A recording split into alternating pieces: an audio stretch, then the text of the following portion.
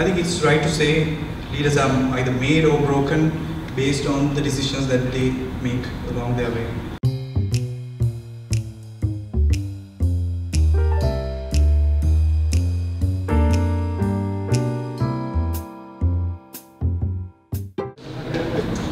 Alright guys, a very good evening to you all. I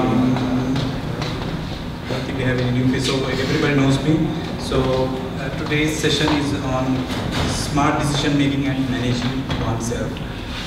Few people noticed a slight change that I made. I will tell you guys why I made that change when I'm into that section. So basically, this session is split into two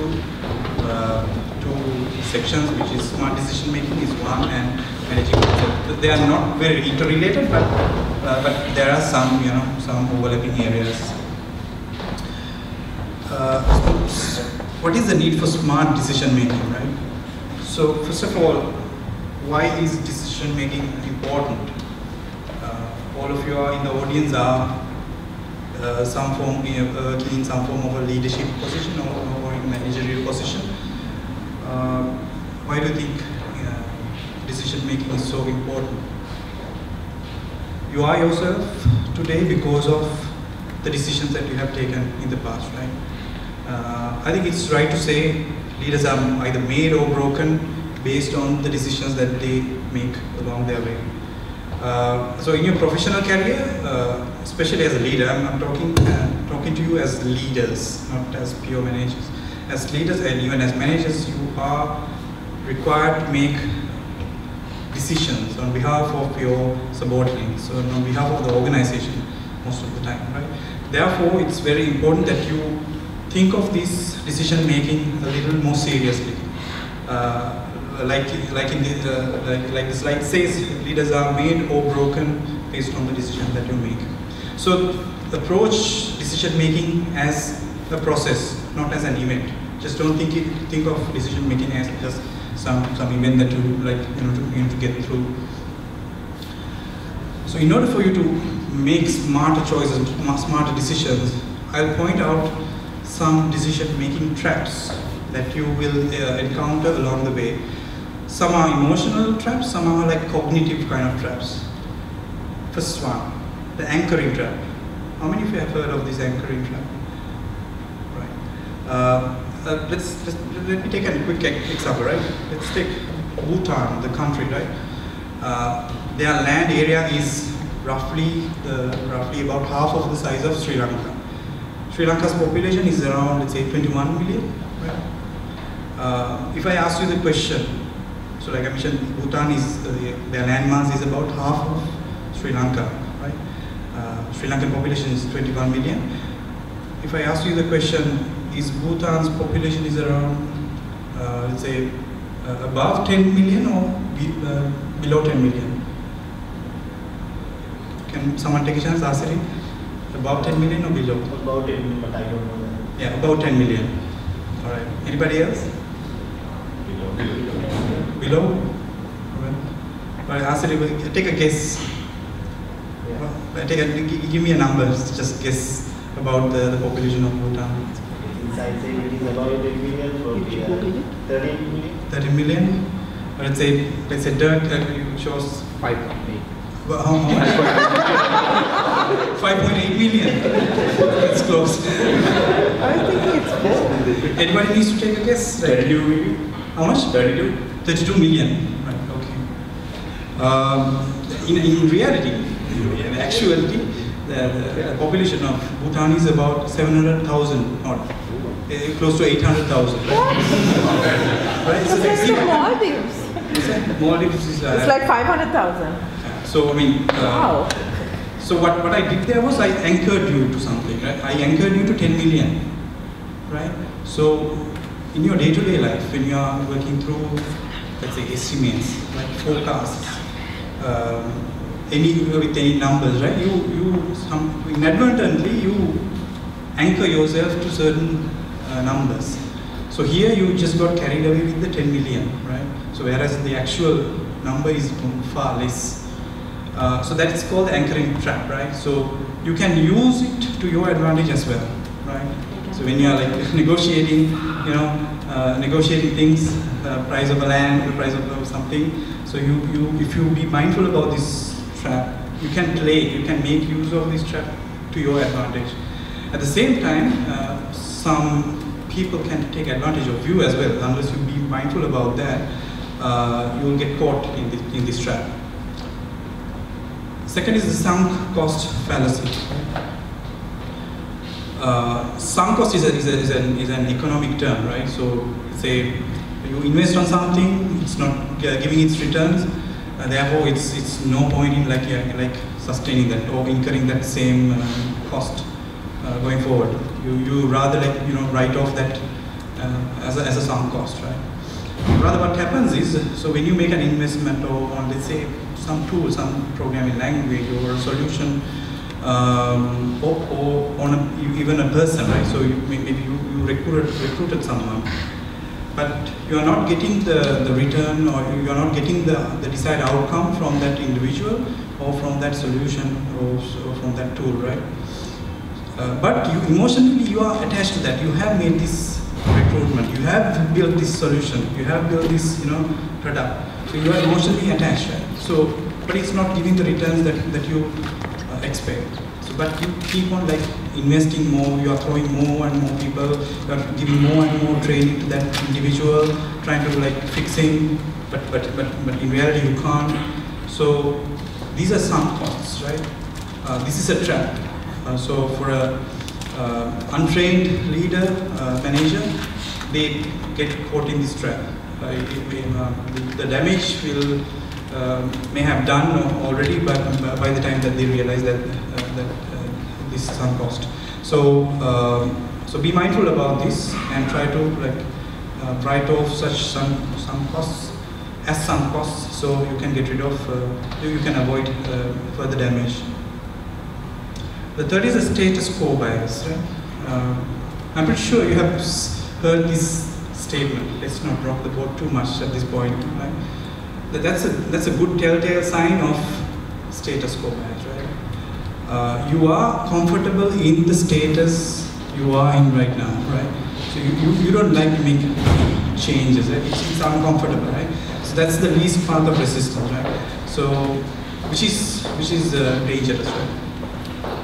Because it will not give you the desired outcomes. It's like the sunk cost, right? This status quo bias will accumulate under your portfolio.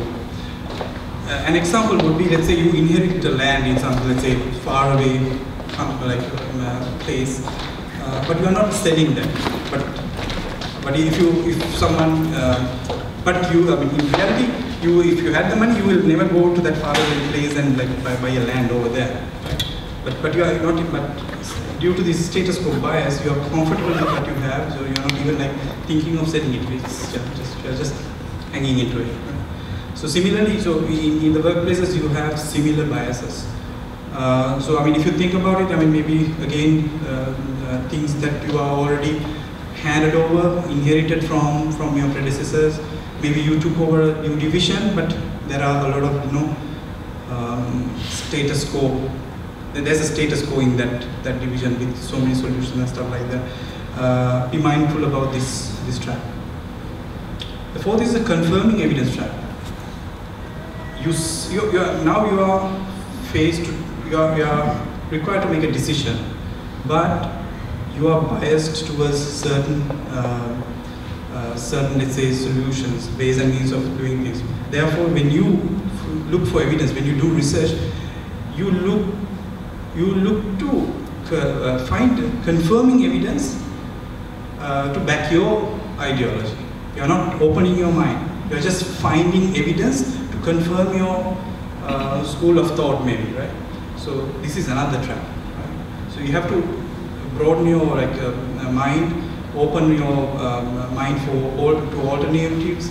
You need to truly research, right? You need to look beyond your comfort zones and do the research properly. And the framing trap. Often the leaders are at fault of this. They frame the idea incorrectly. So when you frame the idea incorrectly, you give incorrect reference points for your subordinates, right? So that sort of acts as an anchor itself. So be careful when you explain a problem statement or a request for a solution. You have to pick the right frame. So you have to do a good job at framing the problem, right? And there are a number of estimating and forecasting traps. This is very applicable for you guys because most of you are dealing with some form of estimation and forecasting, maybe for your projects. Under this, you find overconfidence, right? So often there are a lot of estimates that are over-optimistic. Or on the other end, you are very overly cautious, over-prudence, as they say. So those are two extreme ends in the same spectrum. And then we have something called recallability bias. So let's say if there was a tragic, let's say from a project point of view, if there was a tragic incident, maybe a code red situation or something like that, so which affects your decision making or estimating in this exercise, right? It's called the recallability. You can recall a very tragic circumstance which influences your estimates or forecasts.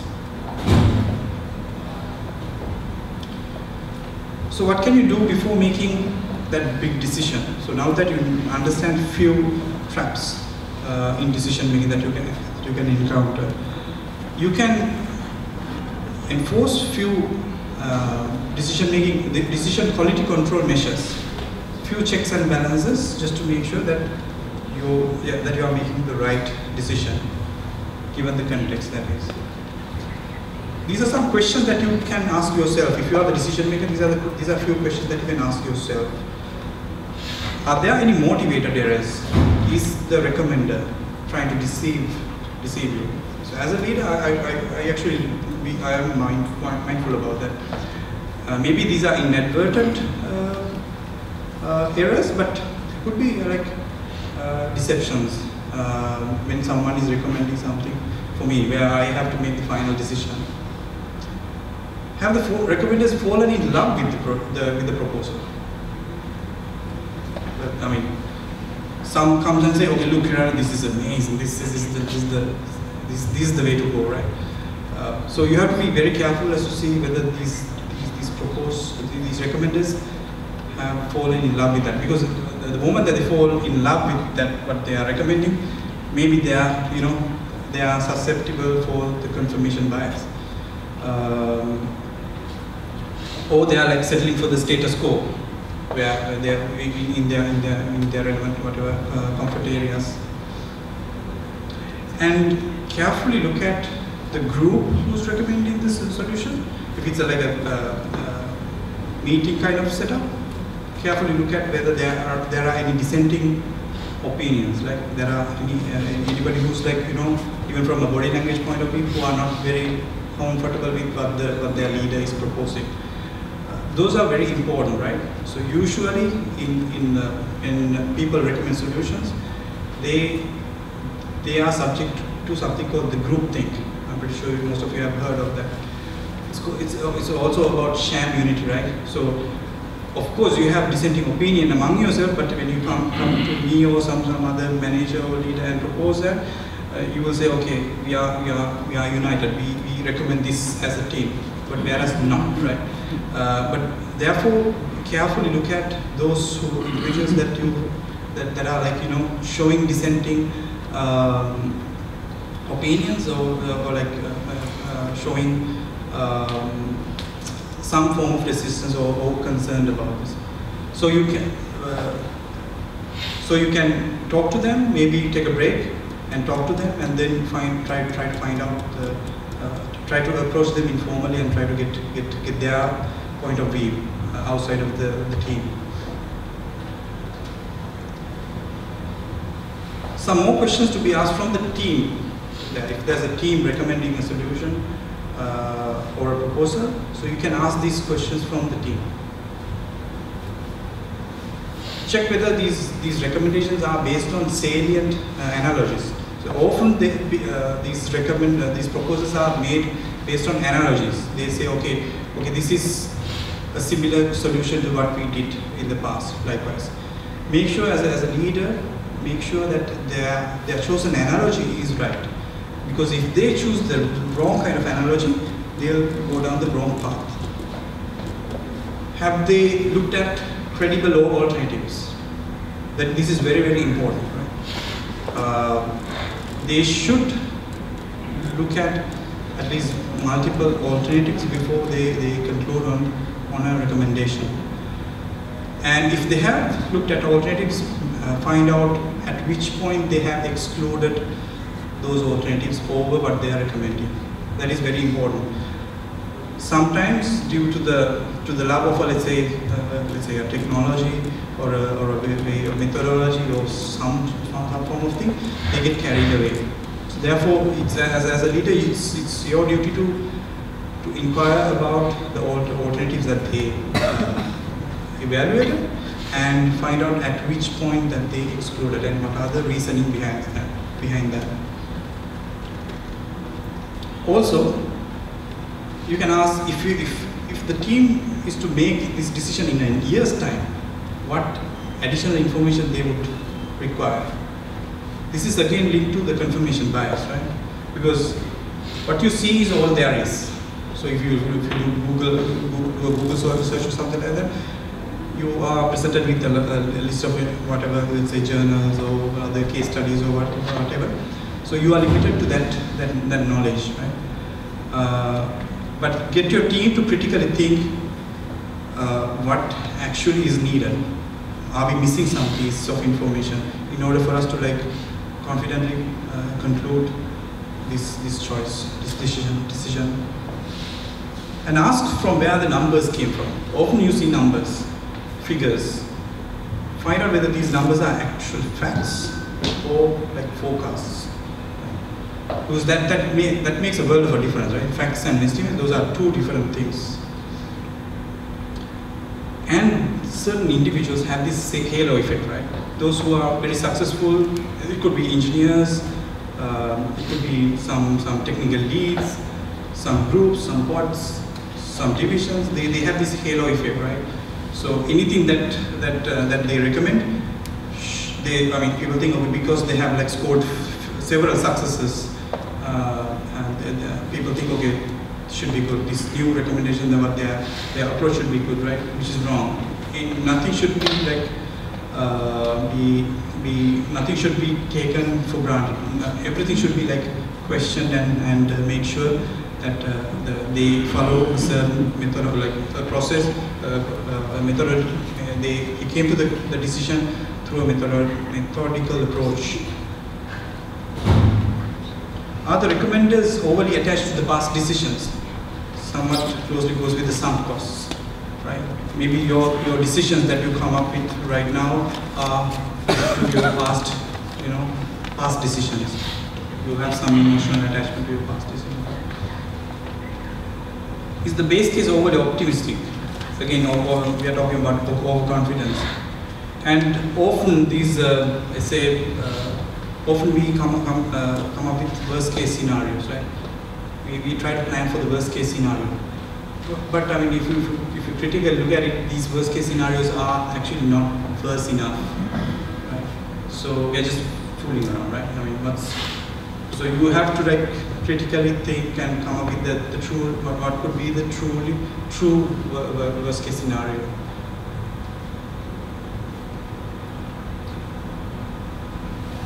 All right. How can we change the culture of indecision? Think of the scenario, right? So there's a leader. Think of a meeting setup. There's a leader who's a very senior person in the room. There's a bunch of let's say engineers, and these engineers are presenting a proposal, a recommendation, right? So they finished their proposal, and now it's time to discuss and debate, right? But there's absolute silence. Everybody's waiting to get a clue from the leader whether it's yay or nay for the proposed solution. that is a culture of indecision, right? So it's actually the leader is at the fault of that.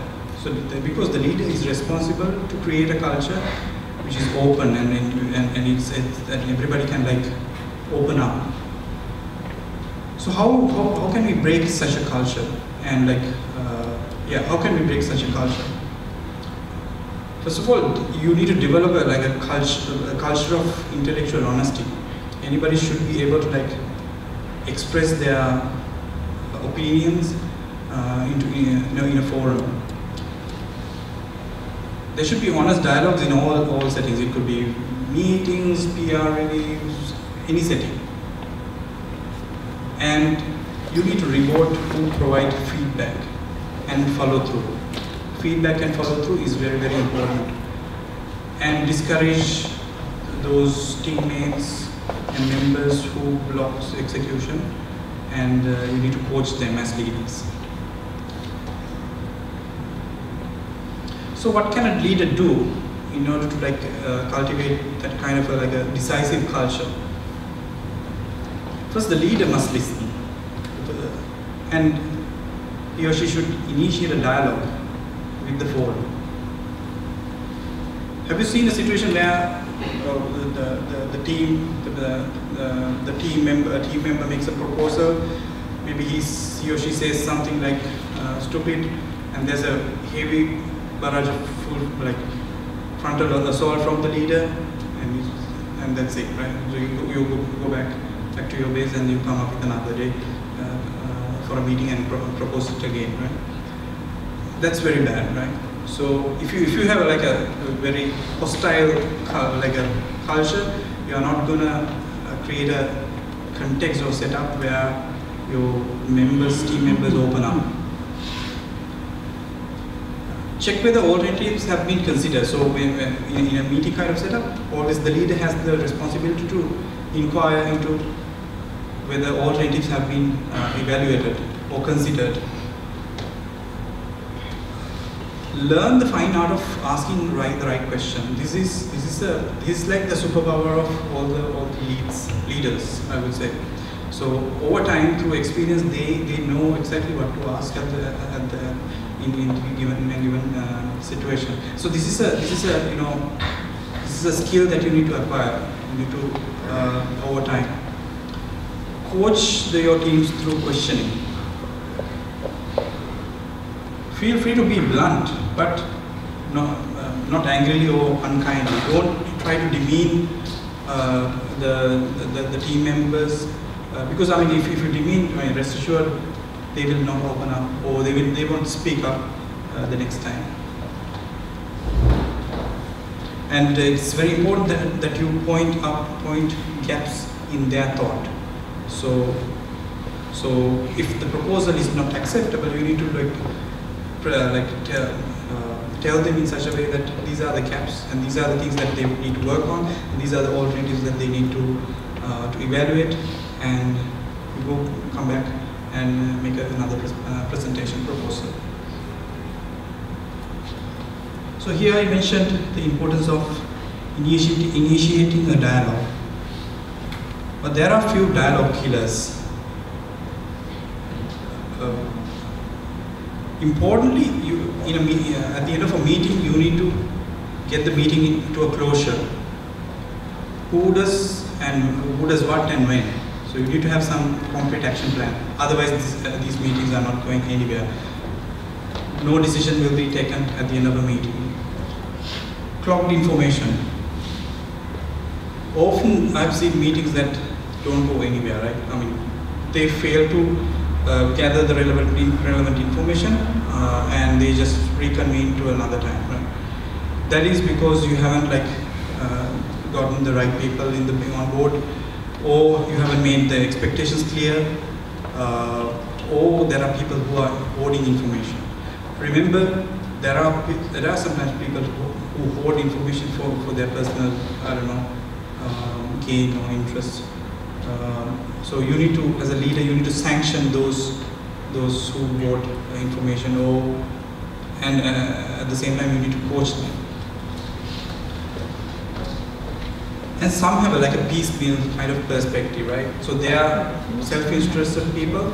They have narrow points of view. Then they try to dive into they just focus only on their point of view. They're not like listening to what the forum says. So as a leader, you need to be aware of all these like different like characters, and you need to, as a leader, you need to govern the free flow of the discussion of any decision-making activity. There are extortionists who take everyone for ransom in a meeting, right? And there are side trackers who are like go in tangents. They'll say, okay, in my time I was doing this like this. 10 years ago I was doing like this. Like, if I were you, I would do like this, right? And most dangerously, there are silent liars. Have you seen those people that in meetings that are like, right? So those are silent liars, right? So actually, those are the most dangerous people. The reason is they are not expressing their true opinion, right? Sometimes they are nodding their head for things that they are agreeing for things that they are not going to execute, right? So that's very dangerous. So as a leader, you need to carefully like observe and just and sanction those behaviors. Therefore, in order for you to do that, a leader must have inner strength. A leader must need to speak up. So you need to like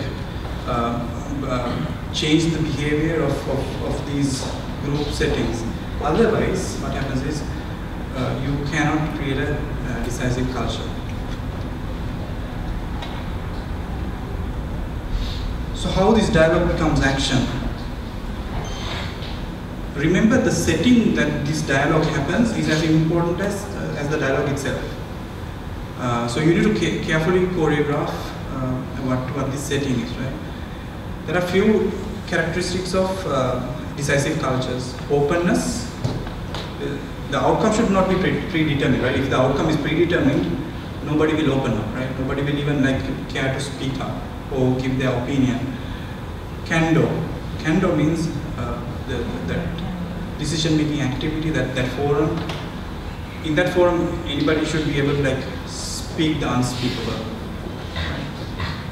Informality, because the formality inhibits the candor, any candid agreement, any candid conversation. Otherwise, if it's so formal, it's like the whole meeting is like a scripted arrangement. If so, nobody will open up, right? And last but not least, the closure. It's very important for a leader to bring the conversation or the decision-making activity to a closure. Without that, that's what tests the strength of a leader. Right? So often, I mean, you have a discussion, you have like an open forum, brainstorming happens, but a leader must most of the time to take a final call. So this actually truly tests the strength of a leader. All right. So that concludes the first portion of my presentation, which is about smart decision making. Any questions with regards to that section before I jump into the next section? All right. Managing oneself. Earlier, this was titled Managing Your Career. Yeah. I felt that it was a little too cheesy in the sense. I mean, if you go through your timelines, maybe Twitter, maybe your Facebook, just tap into your newsletters, your inboxes. There are so much self-help guides telling you what to do, how to improve your productivity, and this is how Elon Musk does, and this is how Mark Zuckerberg does, and this is how much sleep that this guy gets. So much information, which is amazing, which is great, right? And you guys read books, right? Most of you, I believe, right? Maybe you have read about biographies of great people, right? The kinds of Lee Kuan Yews. You guys have Steve Jobs. I'm pretty sure you guys have looked at these great personalities, and some of you might have been following these characters like these, larger than life characters for a long time. But I'm not seeing any Elon Musk here. I don't see people taking decisions like Lee Kuan Yew. I don't see product innovation happening like Steve Jobs. I'm pretty sure you have gained some influence from these people. You have learned, you have broadened your perspective. But I don't believe that it has made a significant alteration to who you are, right? But I'm going to talk about, it will slightly demotivate some people. You will understand why.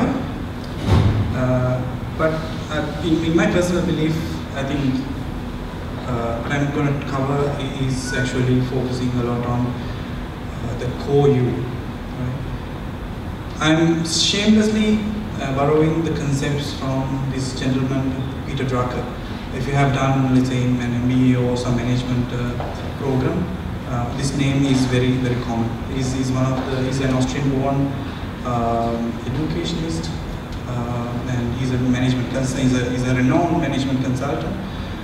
He has come up with so many great concepts over his career. Managing Oneself is a seminal article and which was converted to a book by this gentleman. I came across this somewhere in 2004, 2005, and I fell in love with this. This is a no-nonsense guide to how you can evaluate yourself and identify your true strength. I often refer to this time and again. So I think this is a great opportunity for me to present what I have learned from this to you guys. So we live in an unprecedented age, right? I mean, the opportunities are endless. If you have the ambition, if you are ambitious, if you are smart, your opportunities are endless. Ambition and smartness, right? Opportunities are endless. A career, when you say a career, usually spans some 50 years. Let's say you start a career at 20, you go all the way to, let's say, 50. So roughly about 50 years. But as you go higher up in your ladder, in your career or chosen profession, you are presented with opportunity after opportunity. Those opportunities come with a lot of responsibilities. Don't delegate your career, don't delegate your management of your career to your organization. Nobody can do it. This gentleman says so. I'm just replicating what he preaches. You have to act as your own CEO, right? So you need to take those critical decisions. You need to do your critical assessment of your strengths, your weaknesses, and then only you can pose a path for your career. How can you do that? You need to cultivate a deep understanding about yourself, right? Not about Elon, not about Steve Jobs, because what worked for them, rest assured, it will not work for you. You will get to know why. Not only your strengths and weaknesses are, you need to identify not only your strengths and weaknesses are, but how you learn, how you work with others, your values, and where you can make the greatest contribution. Because, see the underlined statement, only when you operate on strengths, you can achieve the true excellence. And if I have to summarize this presentation, this part of the presentation, I think that's the statement, right? So you need to play to your strengths. Right? So your strengths are unique to you. There's no chance you can transform yourself by reading an autobiography or other some profile, unless you focus on your strengths. If you look at history's greatest achievers, all of them have taken care of managing their careers. So Peter Drucker gives it's like a 7-point framework. The last one I'm not going to cover. The reason is, I mean, it's not almost all of us are young in age. So the 7th one is actually for those who are like going through the last stages of their career, the second half of their career, right? So when I say a 50-year career, so those who are like beyond the 25 years or say 30 years of experience can look at that. That's homework for you. So I will not dive into that. So I will focus on these six elements. What are my strengths? How do I perform? What are my values? Where do I belong? And what should I contribute? And taking the responsibility for relationships. I know it sounds a little too cheesy, but stick with me. What are my strengths? Peter Drucker says do a feedback analysis, which spans at least 2 to 3 years. A feedback analysis is no rocket science, right? I mean, it's just simple feedback analysis. You analyze all the key decisions that you take in your life, in your career, and you first of all you plan. You jot down the key decision that you are making, and you jot down the key outcome that you are like to see, and circle back in another 9 to 12 months and see where you stand, whether you have achieved or whether you have not achieved, and identify your strengths and identify your weaknesses. First of all, focus on your strengths. Put yourself where your strengths are. Second, work on improving the strengths. So try to supplement your strengths as much as possible. If you see small gaps in your strong areas, fill those gaps. If you feel like you can supplement or complement certain your existing strength by learning new things, new skills, competencies, develop that. Focus on your strengths. Third, discover where your intellectual arrogance is. This is a problem. I've seen a lot of problems with engineers or first-rate engineers. They feel pride in not knowing, let's say, about people. Right? So the first-rate engineers, they think, okay, I'm technically like superior, therefore I don't need to understand people. Taking pride on their ignorance is self-defeating. So you need to go acquire those necessary skills in order for you to go that extra mile or realize your full potential. And this feedback analysis will show you any bad habits. Maybe you are a chronic procrastinator. Maybe the lack of manners. Maybe you are brilliant. Maybe you are, from an engineering point of view, you are brilliant. You have the greatest degree. Maybe you have so much experience. But with this analysis, you realize, okay, I have put down this. I have taken this decision. And I have expected this outcome, but I have not reached it. Probably, maybe you are such a jerk, right? There are so many brilliant jerks, right? Thank you. So you have to have the manners, professionalism, right? Because those, maybe rest assured, those are the inhibitors in your career, right? So focus on those. Just improve on those. So the reason why Peter Drucker is asking us to focus on these strengths is because if you try to build competencies in an area where you have no or low competency, you will end up as a mediocre person. But if you are a first-rate performer in a certain area, and that's your strong area, if you enhance that further, you will end up as an excellent performer. So the message is play to your and your employees' strength. Often I have seen that some of these budding leaders come and say, oh, my team is not as great as I am. So these guys are not delivering, right? So these guys are failing. These guys are failing miserably. So I need to like train them. Right? So, but as a buddy leader, you need to identify what their strengths. They are individuals themselves. They have their own strengths and weaknesses.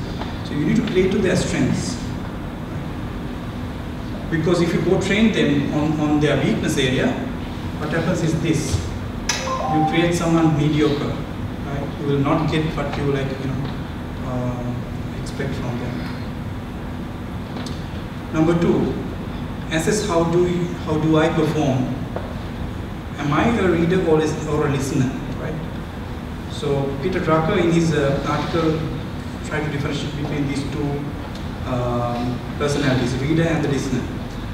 Just to put it into context, a reader is someone who learns through reading of books or articles and reports and stuff like that.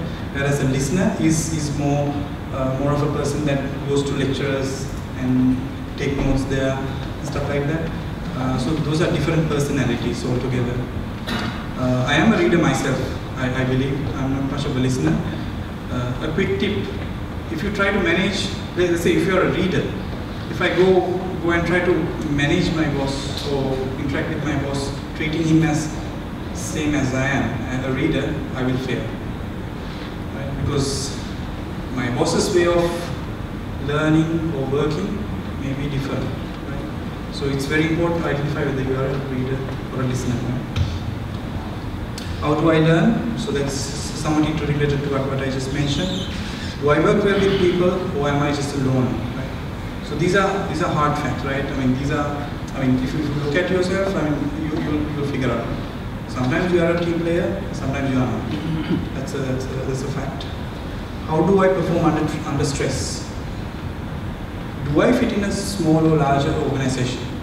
If it's a larger organization, rest assured there's bureaucracy, there are different hierarchies, management protocols, things like that. Right? So is it compatible with your performance? So you need to think about that. Are you a team member, or are you showing signs of a coach or a mentor? And avoid what you perform poorly. Like I said, play to your strengths. Do not try to change yourself. You are unlikely to succeed. See what I said? I'm kind of demotivating you guys, right? So, but this is kind of the reality, right? Find out what are your values. What are my values? Drucker says do something called a mirror test. Go in front of the mirror and try to when you are in front of the mirror, what kind of a person you'd like to see? A fraud or an unethical person, or a leader, a confident person, likewise, and at the same time identify the values that you want to see in the mirror. For example, if your personal values are not if your values are not compatible with the organization, that's not a good marriage, right? Because you are continuing to struggle adjusting to the organization. At the same time, the organization is also trying to adjust to your values. For example, an organization might have sometimes a short-termish vision, right? Whereas you will have a grand vision. You are like a long-term strategist. You have long-term goals. Therefore, you prefer that kind of an approach. Fourth one, where do I belong? A small number of people will figure out where they will end up in their career by age 4 or 5. Like mathematicians, musicians, chefs, they'll figure it out, right? And even at that small age. Few people like physicians, they'll decide on that career path by the time they reach their teenage years.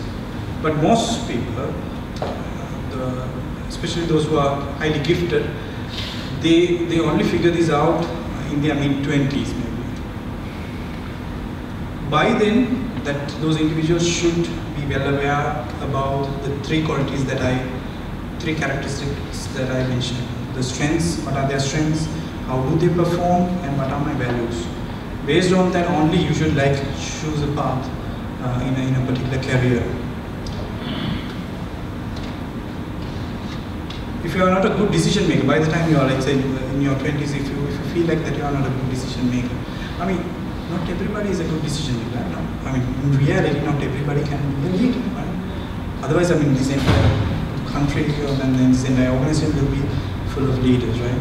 It's not everybody's cup of cake. Right? So if you feel like you are not a good decision maker, don't sign up for like decision making roles. But if you come across an opportunity like that, make sure that you set your expectations right. Because deep within, you know, there are certain areas that are not my strength. So discuss with your supervisors, discuss with the organization that you are in. Okay, these are my strengths, these are my values, and this is how I perform. So it's very important that you set the expectations so there are no surprises.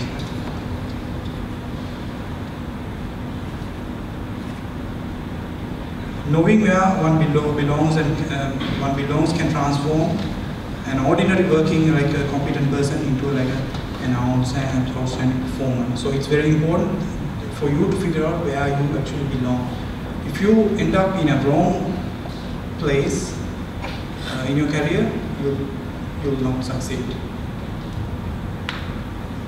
What should I contribute?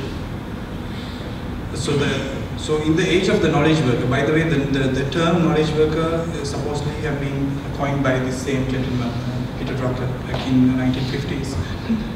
What he says is, number one, what does the situation require? Let's say you are given the responsibility of a new pod, right? It's brand new pod, new team members. You should ask yourself, now with a leadership title, you should ask, what does the situation require? Given my strengths, how I perform, what are my values, and what would be my greatest contribution to what needs to be done. 3, what results have to be achieved, right? However, you need to assess your success in this exercise, right? You need to measure. So define about an 18-month period, 1.5-year kind of period, and try to make sure that the results that you are looking are hard to achieve, somewhat stretch goals, right? The results should be meaningful and should make a difference, right? I mean, if what you are contributing is not meaningful, this is not worth it. And results should be visible and, if possible, measurable as well. So those are your contributions, right? Try to assess your contributions so that you know that you are making progress. And the last one, take responsibility for your relationships. Relationships as in working relationships. Managing yourself requires taking responsibility for relationships.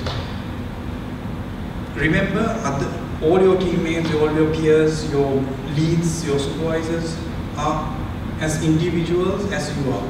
So all that we discussed here, the strengths, weaknesses, how they perform, how they learn, are equally valid for all those other people, right? So try to respect that fact. Often these budding leaders get that wrong. They try to think of these subordinates, think of these peers, think of these leaders as just like them, which is wrong, right? So they have their weaknesses, they have their strengths, right? So play to their strengths. Take responsibility for effective communication throughout an organization, because often you are playing alone. Often you are working in like a community, a small community. So organizations are not built on force; they are built on trust. That brings me to the conclusion of that segment: managing yourself.